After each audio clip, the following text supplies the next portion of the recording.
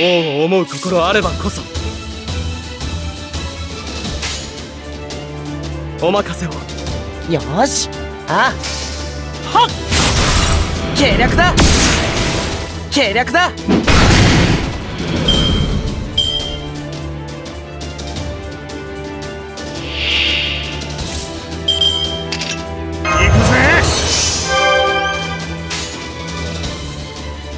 いいだろう。はっ、行きますか。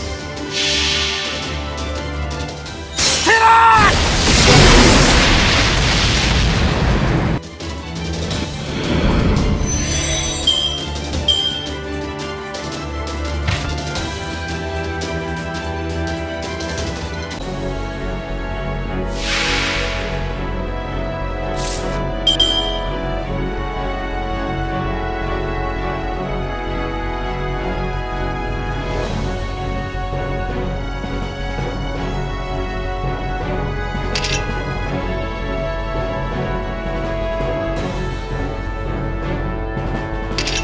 不朽にして複数。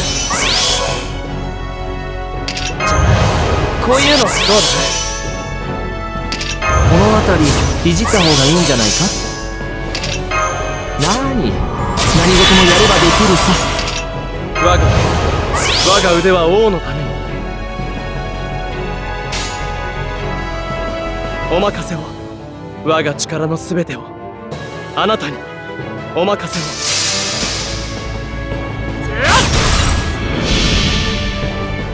我が魂砕いて走れ。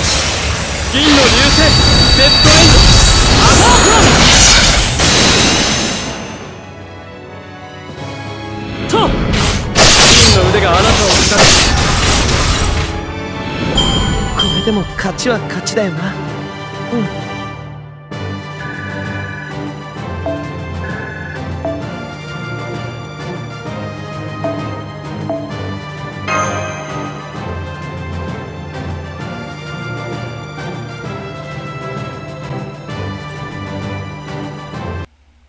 Yay, the craft essence which I missed out on, which I have to acquire it again by using rare mana prisms. Granted, they're not that hard to come by these days, and I really wish most of these free gacha CDs are percent based instead of like 50 straight out, but oh well. Anyway, so the comment on this is, a singularly discovered in the 12th century, the Holy Land that should have been reclaimed by the Crusaders was instead claimed by two opposing powers. The Lion King and the Knights of the Round Table, hailing from Camelot, and the ancient Egyptian sun god, Ozymandias. As Mash and Ritsuka arrive in this chaotic land, they met a knight with a silver arm. Even now, that knight carries the one duty he has thus tasked himself to fulfill.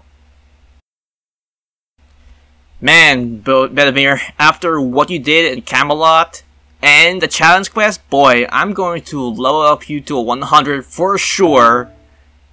And that is a guarantee because, boy oh boy, you deserve everything.